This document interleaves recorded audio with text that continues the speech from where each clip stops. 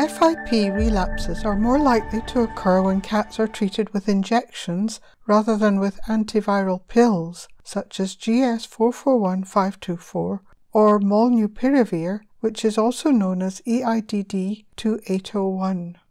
In this brief video for veterinary surgeons, I will present some of the evidence for Rule 3 of my 10 rules for preventing FIP relapses.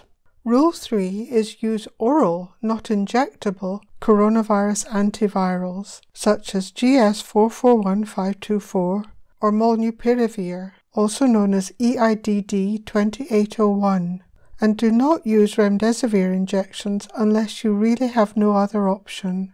Feline coronavirus, the virus that causes feline infectious peritonitis, mainly replicates in the intestine. Initially in the small intestine, as shown here. You can see the virus stained black in cells at the tips of the villi. Later in infection, the virus will mainly replicate in the ileum and colon. Unfortunately, injectable forms of antivirals do not reliably reach the intestine, so they don't eradicate virus from the whole body. I know this because a cat we treated with GS441524 injections continued shedding coronavirus for at least 2 years after he'd received a full 12-week course of GS441524. Allowing the virus to replicate in the presence of low doses of the antiviral makes drug resistance more likely to occur, which is why FIP treatment should not be started with injections.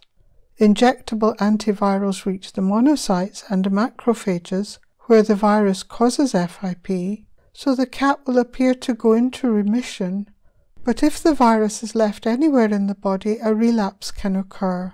In some cats, virus persists in the brain or the cerebrospinal fluid, leading to a neurological relapse, but that will be the subject of another video.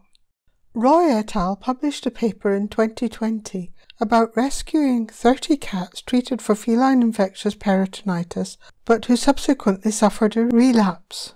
This is Table 1 from Roy's paper, and if you zoom in on the column which shows what the cats were treated with first, and scroll down, you can see that only 3 of 26 relapsed cats were treated by purely pill form of GS441524. The other 23 were treated with GS injections or a combination of injections and pills. 4 other relapsed cats were treated with molnupiravir, which is always a pill. This cat was treated with injectable and oral GS441524. The next cat, injectable GS441524, injectable, and oral. I won't read them all out. You can see for yourself. The paper is open access. So, 23 of the 30 relapsed cats began their FIP treatment with injections, not pills. And this is a pattern I've seen in my online consulting practice, that cats referred to me for an FIP relapse almost always began treatment with injectable antivirals instead of pills.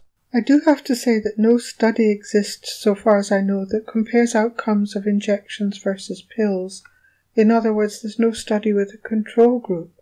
However, among cases that began treatment with me on pills, there were no relapses, and mostly those guardians followed my 10 rules. When Professor Peterson discovered that GS441524 can cure FIP, he had to work out the dose of drug needed and how long to administer it. He used GS441524 injections and began with a dose of 2 mg per kilogram. 5 of the 31 cats in the clinical trial died within days, and he described resistance to the drug in one cat who died 26 days into treatment. The virus load in that cat had not decreased.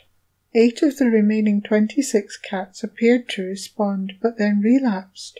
Remember that all of them were treated by injection. Drug-resistant viruses can emerge when the drug fails to clear virus from the whole body. In the case of cats, that means clearing virus from the gut and the brain, whereas in COVID in people, drugs with good penetration of the lungs are required.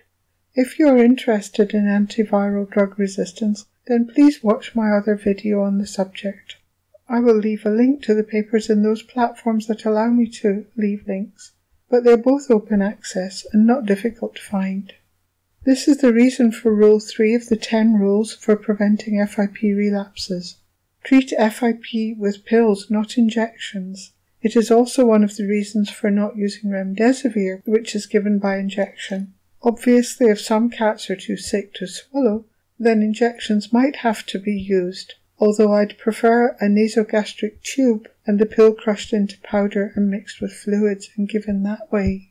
In addition to the gut, the other areas that we know GS441524 doesn't penetrate well into at normal FIP treatment doses are the brain and the eyes. The drug doesn't easily cross the blood-brain barrier, which is why a double dose needs to be used for cases of neurological FIP. Most FIP relapses manifest as neurological relapses, and I'll be making videos about those. Fortunately, oral forms of antivirals have been developed. They wipe out the virus from the intestine first. They hit the virus where it is replicating the most, and this is why there are fewer relapses in cases treated with GS pills than those treated by GS injections. A PDF of the 10 rules for preventing FIP relapses, with a brief explanation for each rule, can be downloaded from my catvirus.com website. Go to www.catvirus.com, click on the FIP treatment tab, which will take you to the FIP treatment page, then click on the 10 rules heading, and the article will open in a new window, or your computer might simply download the PDF, depending on which browser you use. Huge thanks, as always, to the catvirus.com subscribers and donors who funded this video and my research. Thank you for watching, and God bless you and your cats. This is Diane Addy, praying for an end to all animal suffering. Goodbye.